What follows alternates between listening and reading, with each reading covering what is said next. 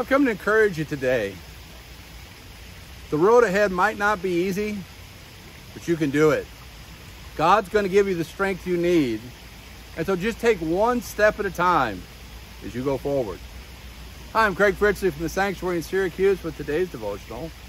And many times in life, when you face an obstacle, when you face a trial or a test, when trouble comes in your family or in your own personal life, when health situations change, we get all concerned because we try to live it all out at once.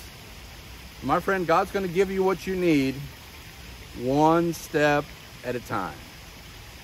Just like if you climb this stairway behind me, there's a lot of steps, but you can only do one at a time. Every journey starts with the first step. Every situation that you have starts with you getting up and trying, walking with God, and sometimes just holding on. God's going to help you. It's not going to be too difficult. You're going to have the strength. God is with you today, so walk with Him. Be confident in what God will do through you. In our own flesh, we can't do it. By ourselves, we're nothing.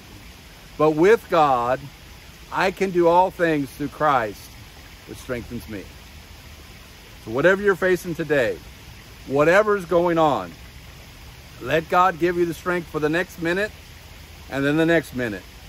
Don't go too far down the road in your thought process, but let God help you today. Draw on the strength of the Holy Spirit.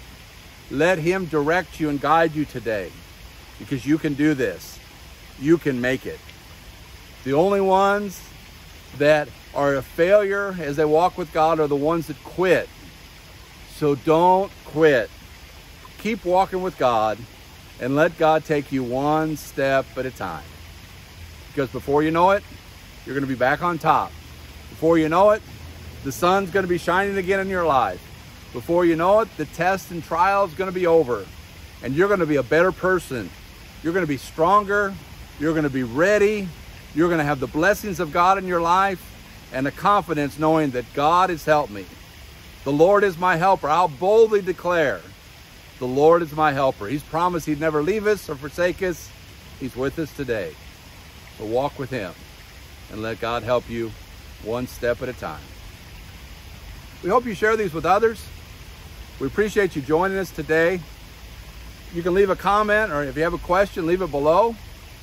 And we'll see you on the next devotional. God bless.